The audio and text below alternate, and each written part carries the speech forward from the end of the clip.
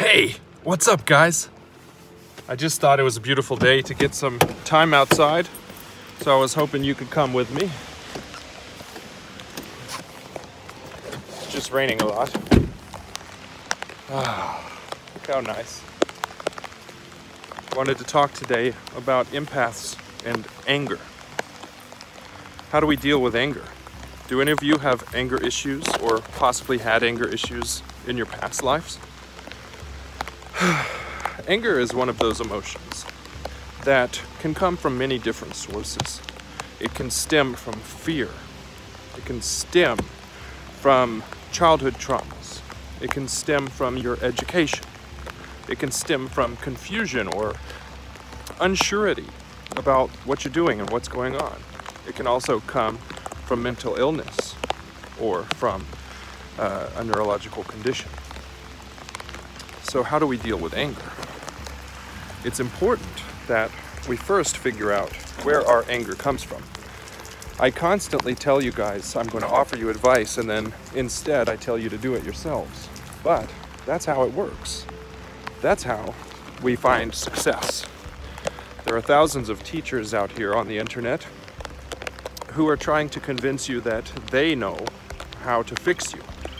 And then they'll manipulate you into following them or paying them for that. And then they will somehow cure you by an outside means. The truth of it is, I can't do anything for you. Nothing. I can sit here and blabber on and on and on, but that's all I can do. So instead, I think it's important to teach you how to figure these things out for yourself and not to look to someone like me for the answer. So, anger. Do you instantly react to something and you freak out on people and then you feel bad for it after? That's one. Do you constantly hate yourself from within? Disgusted with yourself? Can't stand the way you look? Is that it? Is that what you're dealing with? Or perhaps are you dealing with anger at a particular person for something that hurt you or harmed you? Is that what you're dealing with? If it is, I can tell you, it's extremely important to identify that first.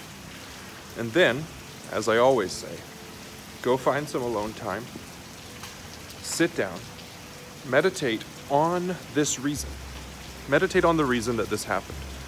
And start finding all the different angles in your life that have added to this problem. Things that have made it worse for you over the years. Just go back in your memory and look at them. Sorry about that. Apparently, my device ran out of storage space. So, identify. And then, if you can, and this is the only way I think around it without going to see a counselor or a psychiatrist or something. I'm not sure how I feel about them. But start talking with yourself. The younger memory of you that's there in that stimulation. And tell them it's okay. Tell them that you're going to remain bitter for the rest of your life if you don't deal and process with these emotions. Tell that younger version of you, it's okay, I forgive you. I forgive you for everything. And then tell the person that harmed you, or whatever that particular stimuli is that causes you to feel this anger. Tell it, I accept you. You are a part of this life and this existence as much as I am. And I forgive you, and I love you. Because if we can love the things that make us feel hate, then we will finally reach what I believe is truth. Knowing that all things that exist are neither good nor bad, and the fact that they exist is in harmony with all of creation. You see, there is no Sith and there is no Jedi. There is only the Force.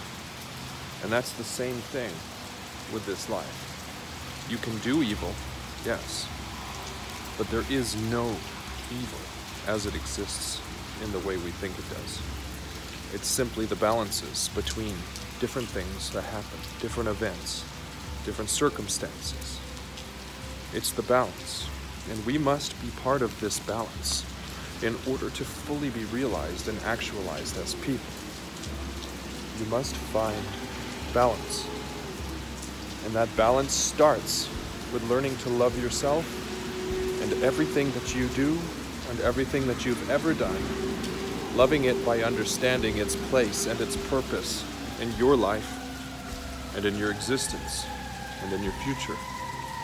And when you can accept things for what they are and learn to love them for the lessons they provide, then you will be actualized, you will be complete, and then you can move forward with figuring everything else out. But until we figure this, we know nothing. And even then, I'm not too sure.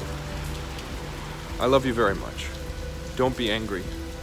All angry does is makes you forget the truth. The same with only being happy, though. It makes you forget the truth. So instead, look to the truth. I hope this helps you, at least in some way. I love you as always. And remember, to be still and to know